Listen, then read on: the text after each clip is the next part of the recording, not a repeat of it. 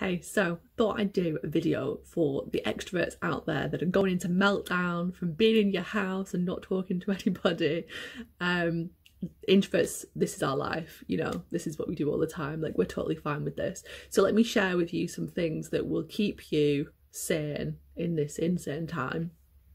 So first tip, and I've learned this because I have been working from home now for, this is my second week, and I haven't actually interacted face to face with a friend for 11 days. And it did kind of affect me a little bit in the beginning because it was a disruption to my routine. But I've kind of figured out like what the problem was and how I've managed to kind of go back to normal. So the first thing is actually get up and get ready as you would normally do to go to work or to start your day.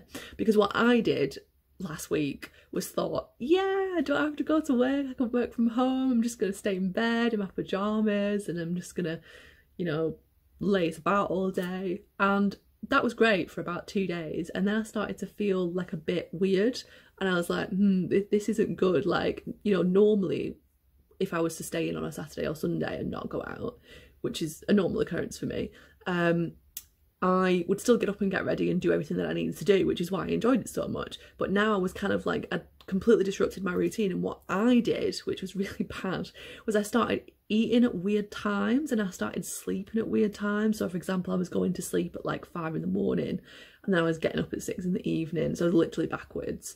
And then I'd like get up like after only 6 hours sleep, and then it'd be all weird. And anyway, one day I ended up sleeping like 20 hours and then I'm back to normal. So I'm back in the normal routine of life, actually seeing daylight hours again.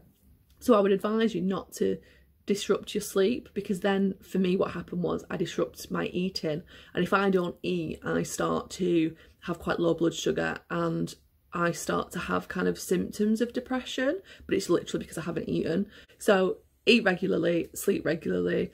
What I would also suggest is to have like a to-do list of things that you want to get done, maybe like overall. Like I kind of just have a forever to-do list, which means that on a day, if I can't think what to do, I'll look at my to-do list and maybe do one of those things and cross it off.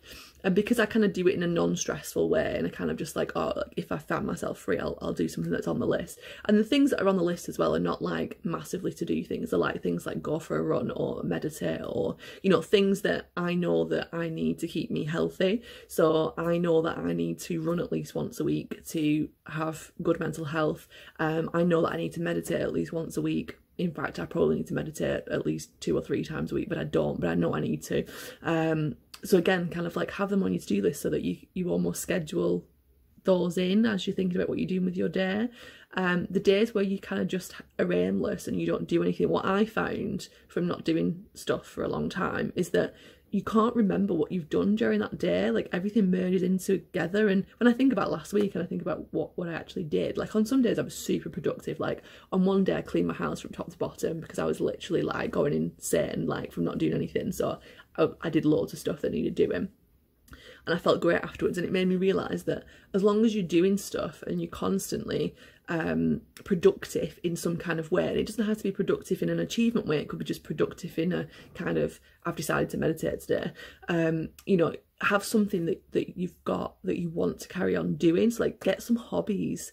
You know, a lot of people have hobbies that are outdoors and they don't have any hobbies indoors. So in these situations when you have to stay indoors, they don't know what to do with themselves. For me personally, like some of the things that I do is I read a lot, which obviously you can do indoors, and I write reviews and I do kind of video reviews of books as well, and I write a lot, and I what else do I do? Maybe that's just it. No, I'm sure there's other things. Like I have a craft box with loads of stuff in that I could potentially do. Like there's so many things that you could do at home that you probably don't give yourself the opportunity to do in everyday life. You know, if you think of like how busy life is, like we barely get any time to do anything these days because we're constantly doing stuff all the time. But now the world has stopped. Like you could do whatever you fancy doing, like whenever you fancy doing it. Like obviously this is very much dependent on if you haven't been impacted too badly by the situation at the minute, because obviously if you are not being paid for your work at home and you are not like healthy, or you've got underlying health conditions, or you've got family members that are unwell, then obviously this is a very different time for you. So this is kind of just advice for people who don't need to be bothered about it. Like if you have an income and you know you just have to stay in instead of socializing, then it's not that bad.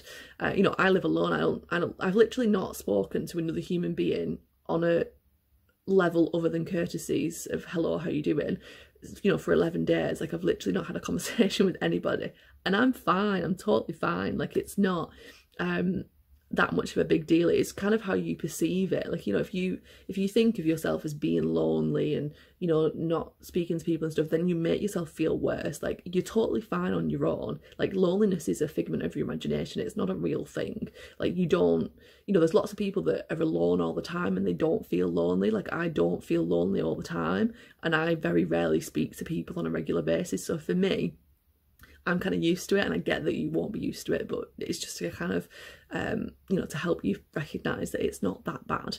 And the other thing is as well, like, we've got technology these days. You could literally like phone someone and have a conversation with them like face to face.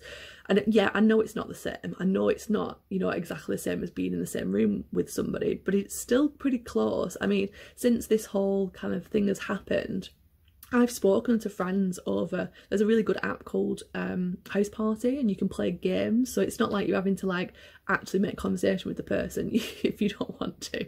You could literally just play games with them, and it's like as if you're hanging out with them. So it's good in that way. And obviously you can still just have like conversations over the phone or whatever with people.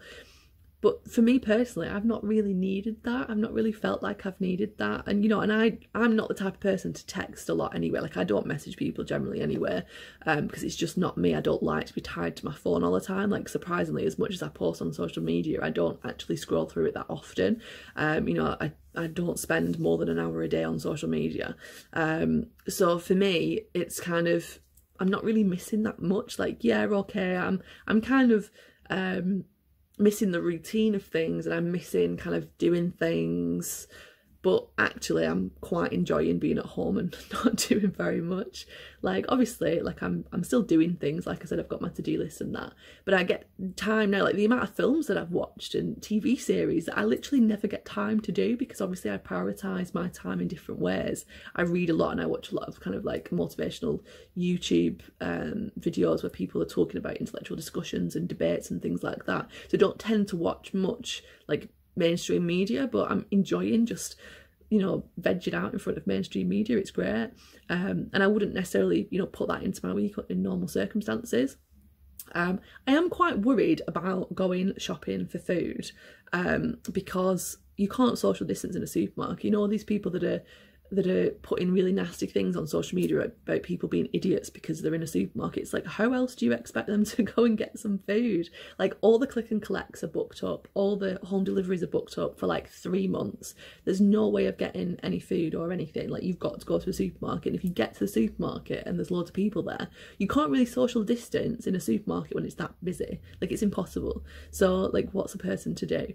So I'm really concerned about going, but I just thought I'd kind of address that, because I've seen that and I'm just like, can people not just be more compassionate to each other? Like, people aren't idiots. Like, they're not purposely trying to be close to each other. Like, I'm sure they wouldn't want to be close to each other if they could possibly manage it.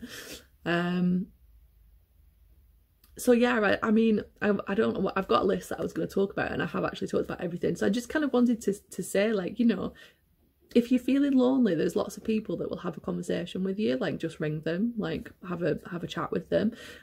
You know, you're not on your own, and although you're in a room on your own, it doesn't mean that it's the end of the world. Like, there's plenty of things that you can do to occupy your time. Like, this might be a really, really good space for you to have a think about what you want out of life, and if you are okay with your life as it is, and if you have things that you've always wanted to do that you've not been doing, this might be a time to kind of put some action plan in place of how to get it. So I would say that this is a really, really good time to, you know, reflect and be with yourself and like yourself more, because I feel like a lot of extroverts like to socialise because they're trying to escape from their own self, and so this actually might be quite useful for you.